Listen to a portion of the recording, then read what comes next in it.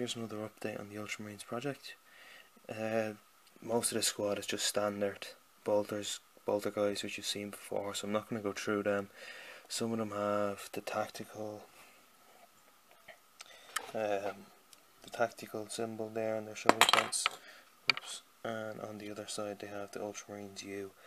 These guys are from Assault on Blackreach, yeah, and I got the painting set for them as well, so that's why they have that there, and there's a good few of them. So I'm going to take out all the guys that have the bolters, and we're just going to take a look at the other guys. Now, so that leaves us with these three. We have our Sergeant, a Flamer, which you've seen before, so just do a quick review. This guy's, I left this guy's nozzle a bit blackened as if it's been used. See it there, and that's him. So that just leaves us down to these two. So we have the Sergeant, who has a chainsword and bolt pistol.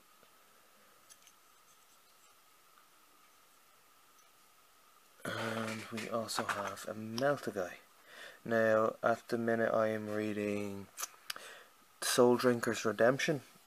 It's one of the big books and it has like 2 or 3 stories in it.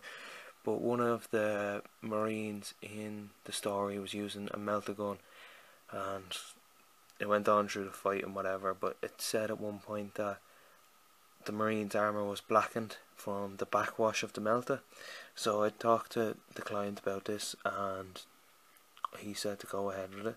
So here, I'll bring him up close so you can see this now. You can see it here on his beaky helmet. We have a lot of black on his shoulder pad with black, and then if you look down the side of his body there's a lot of black, and there's some here on this leg as well.